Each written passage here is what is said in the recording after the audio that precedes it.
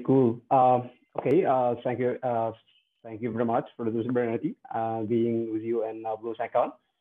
First of all, my topic is talking about what's happening inside the science communicator head. As science communicators who are sharing knowledge, sharing in science, they are thinking a lot. They may be overthinking of what they are going to deliver. So I'm Omar Wanis, and I'm working on the science communication project with Dr. Graham Lowe at the MSISS. First of all, my minute.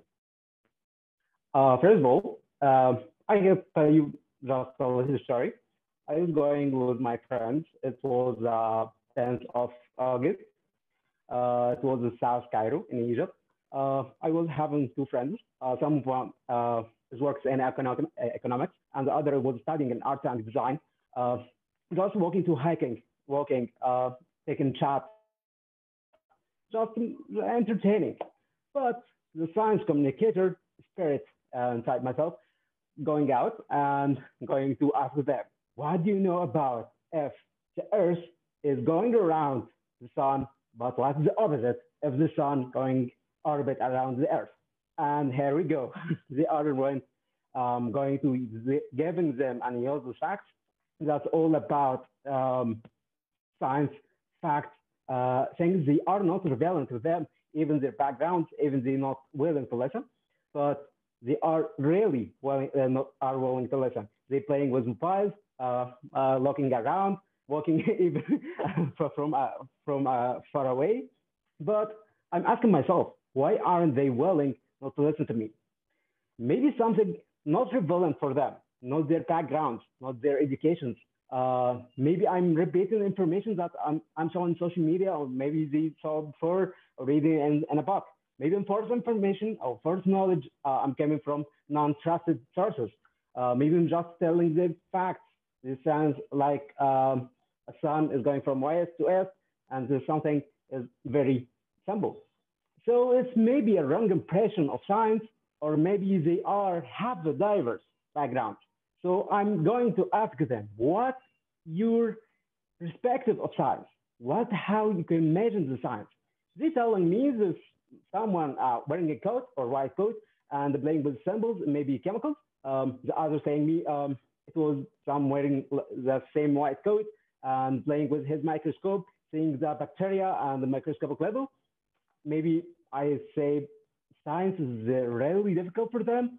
What about programming? They're telling me maybe a hacker going to selling you data, maybe a rubber bank, not about telling me the applications like Zoom we are talking about, maybe other benefits, programming products. But why does this happen in first place? Maybe they have a culture or a different culture. I'm from Egypt, the other from Syrian, and the other from South in Egypt. Maybe not all of us is going through technology, maybe not raised in the same place. Maybe the crowd, where the crowd is going, we are going with. Maybe the education, I'm studying biotechnology, the other economics, the other about the earth and design. So it may be about religion or even opinions. I have an opinion or belief that this particular part of science is not good for me. I'm not interested about. It's just a belief. So if you're going to terminology about the science, it's derived from a word, senatia. It's a Latin word, but senatia is meaning a knowledge. So we are not sharing the science, we are sharing the knowledge to the people. People need to know, not just know things simple. Maybe I'm going to listen to a story about the ancient Greeks. Ancient Greeks is work huge of scientists, but the science were only for the scientists, not going far for the people. People are not explained to know what's happening in the science field. So the science will go around and making sharing the knowledge with the people. It enhances the economics, enhances the industries, make people enjoying the science field. That's just from a science communication from an ancient Greeks. But if we're going further, it was Michael Faraday and Benjamin Smart. Benjamin Smart was a philosopher that's talking about and giving lectures about the philosophy of language. So Michael Faraday paid money just to attend his lectures for about 10 years. Then Michael Faraday going to conclusion what's happening when this Benjamin Smart going to deliver and have lectures. He just people comes to experience the emotions. What he gives for them, not just knowledge and background, just he gives them an emotion and feeling of entertaining. What he say. So there is a great science to work with. Dr. Hamlow, he just gave me a huge step about how can we sharing, how we communicating the science. We just not going about more than facts. We going far away from the topic we are interested about. We are giving an emotions. We giving something valuable for the people. What's really happening inside the science? Okay, what's really happening to me inside my head now? And before I'm giving or delivering this talk, very simple. I don't know if this presentation is very perfect for you. I don't know if I giving you false information in some part. I don't know the whole audience here if maybe know what I'm saying or not this first time for them. It's all what's happening inside my head and inside every science communicators. How we can obligate, how can we come over that? So how does it work? How does science communication work? We even collecting data. You can think trends, what's happening in the world, maybe about the COVID vaccines. You can share knowledge about that. You can share knowledge about the James Webb telescope. You can using the right sources, not the false information for the people that are going not listen to me, listen to you, or even using it with others. So you are just sharing the false information around and around. Crafting story. People love the crafting story. That all of us are still a storyteller and from the birth. Write a script, write it again, edit it again. That's all the people can understand you. Avoid the complex terms, avoid the graphs that have a lot of colors, a lot of drawings, then share your idea. There is an example of how people present their ideas. Just you can make in 1, 2, 3, 4, instead of making a lot of graphs. Going your graphs and drawings, it's a little complex for all people who are going to deliver a science or even deliver an idea for just the people and not science related. So you just engage, not just making or delivering only facts or just the drawings. So how we even simplify the science itself, how can make any idea acceptable for the other? If we're going through scientists who are the experts in what I'm going to say. So it's only for science? No, we can also share our knowledge, not even in the science field, but there's other fields we can share with others. So there's 7 techniques you can use in sharing your knowledge, sharing your ideas. First of all, be materialist. That you can use something I can feel, something physical to me, like a dove. I can make a dove and some rocks. I can explain to you the process of building. It's so simple. If I'm using a big picture, all elements, all details I have, but not going deeper to the details, that makes you very boring, make it so much knowledge, sorry. Make it fun, make people laugh, make people enjoy what you are saying.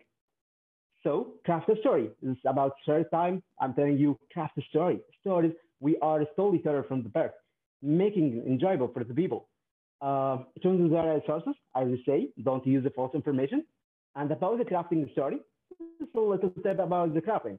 I will start from the beginning. I'm telling you, it was 10th of August. It's a place in Cairo. I'm with friends going to at 12 p.m. Just the people, place, a time, going in middle in action. That I'm telling them about the science. They are not listening to me. That's a kind of event. Something that gives them the emotion. Then and I'm going to the resolution of conflict. That how I overcome this. Then I'm talking about the lessons that I learned and the happy closure, and I'll tell you what's the happy ending of this whole story. First of all, be honest. You need to be honest. People feel what they are going to say, and all grab the attention. All do what you work, do your best, do how can you do, and even make the people always attention to every word you say. Maybe I'm making some defects, maybe I'm telling some mistakes words and there's some. So I'm practicing, rehearsing, practice with your people around, friends, family, to make it so perfect. And at BMSS, and my happy pleasure, I make new friends, meet a great scientists. I'm really experiencing new things, and I'm talking to you now. That's all. I'm making interviews, and something I'm proud of in the next days. Thank you. That's all. Great job, Omar. That's wonderful. I really appreciate your talk, and you changed a lot. It really came together here. I'm curious. So big picture. Can you tell us, in your vision, why do we communicate science? What is it that drives us and compels us, or maybe makes us feel that we need to communicate science? We need to communicate a science that a lot of people that are going through social media, maybe getting the source of information from people who are not even related to science. So they get the wrong way of how to deliver this to from person to another, from generation to another. That's about scientific concepts, like something about the vaccines. If we're talking about the vaccines on the COVID, the people who are telling you if you get the vaccine, you turn into the zombie. Something about false information. So you need to clarify the scientific topics to the others, making the complex thing about the science to something be involving in industries, involving on something like an entrepreneurship, making science more simple for the people, making people learn more about the science and get involved in this field. It's not only for the scientists and experts. You can even learn about it for real life. I think this is from my perspective, making very simple, making it applicable to the others, making the project for them. It will be very helpful. Thank you very much. Do we have any other questions for the chat, or does anyone want to unmute themselves and ask a question? I just wanted to thank you for the 7 points, the 7 pieces of advice. I think those are excellent. Thank you.